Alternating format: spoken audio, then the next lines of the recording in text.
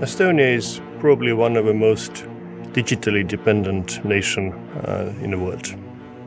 We really depend on the digital infrastructure, on e-governance services in our daily lives. I think this is also the reason why Estonia and Estonians take cybersecurity and cyber defense more seriously maybe than some other nations, because our livelihood depends on that, our economic well-being depends on that.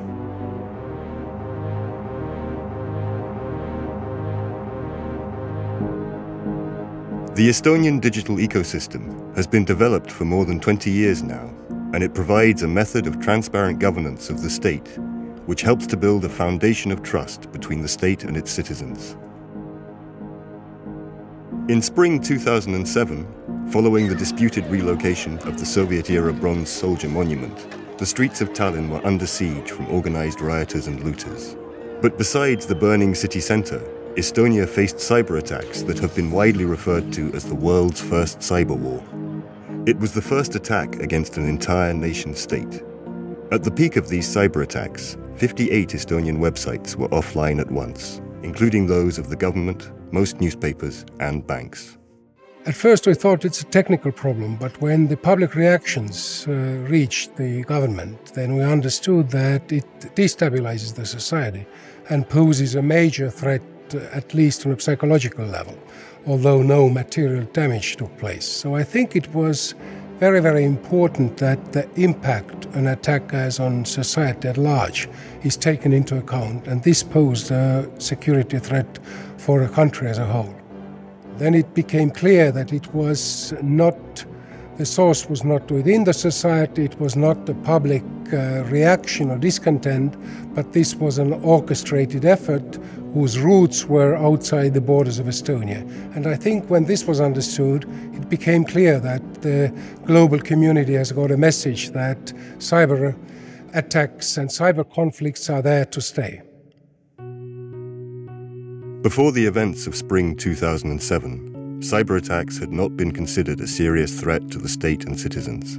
This experience served as a reminder that events in cyberspace directly influence security and led to the adoption of Estonia's first cybersecurity strategy a year later. The framework document organized the relevant policy areas and thereby laid a basis for a comprehensive approach across the government and society. The main challenge was to bring all the different stakeholders together for a same vision. We were quite lucky to have very good technical experts, but as in many other countries, cyber is not a technical issue. Cyber has to be elevated to the political level, and someone has to be able to explain to the political leaders what shall we do and what actually would help us to become more secure.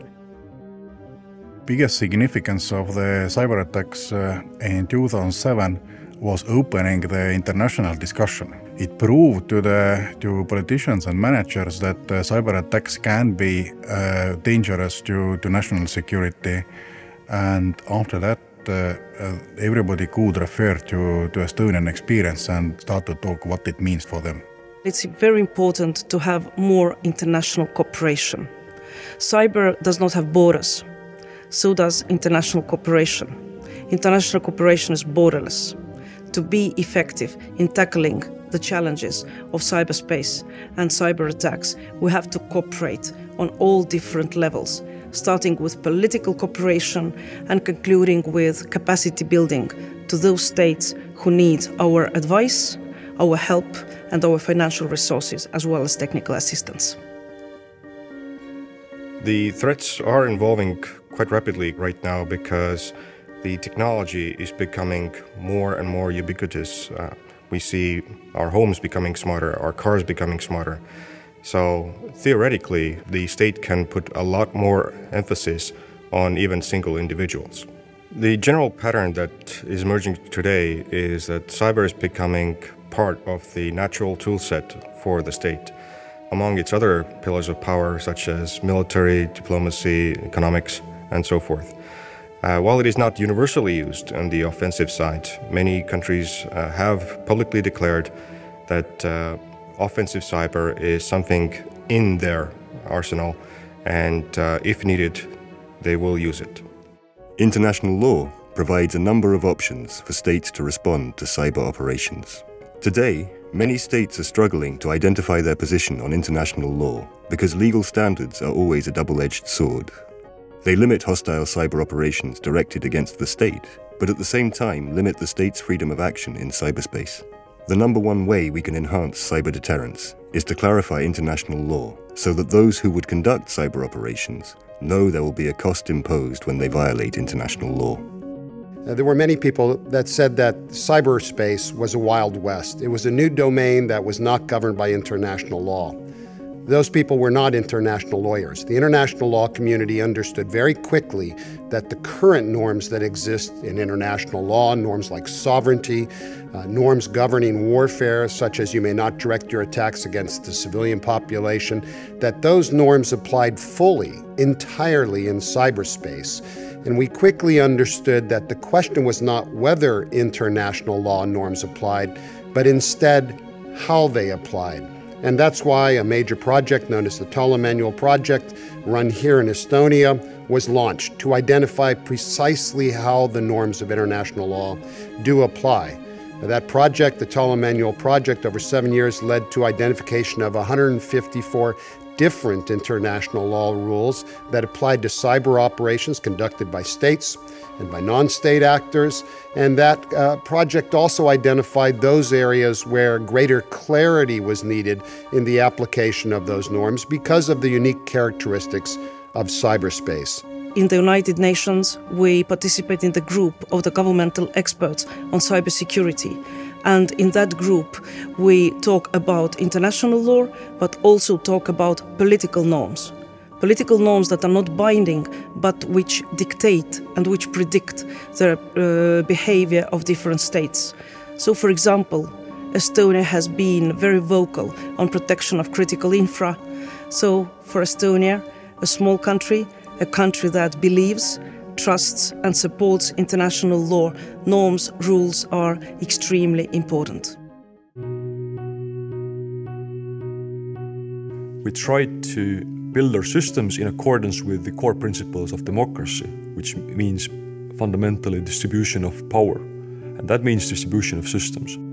This way, our very distributed system is not susceptible to one particular weak link being broken, but rather the entire net is resilient, the entire network, the entire system is resilient and is therefore stronger against attack.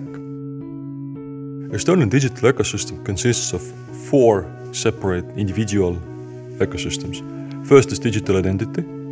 Second is the channels or the interaction between the citizen and the government information systems. Thirdly, there's X-Road, and finally there's the government cloud. X-Road is probably the most significant of these 4. The key lesson we have learned there is the lesson of ecosystems. It turns out that it is not enough to assemble the ingredients of a system.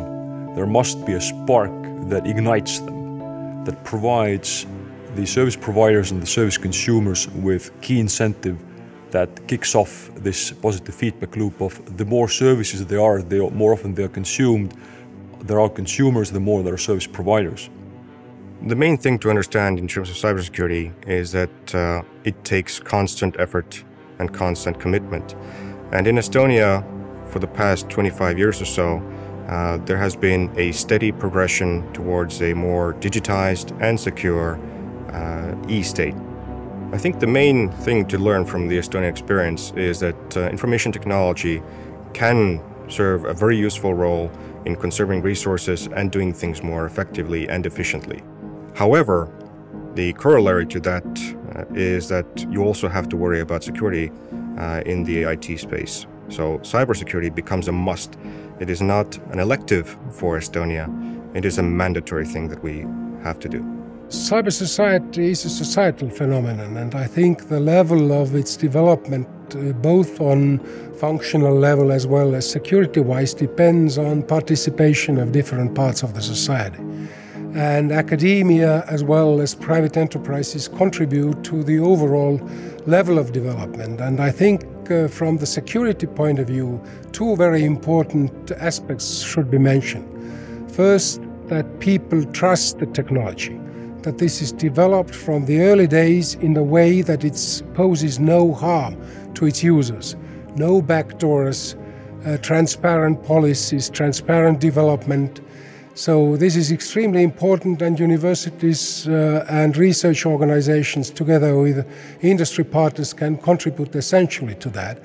And then secondly, public awareness of the possibilities, of the threats, but also the benefits of the cyber society-based services is important. And again, it's partly an educational issue, but in a broader sense, it's a societal problem where different partners must contribute, first and foremost, the businesses and academia in addition to public services.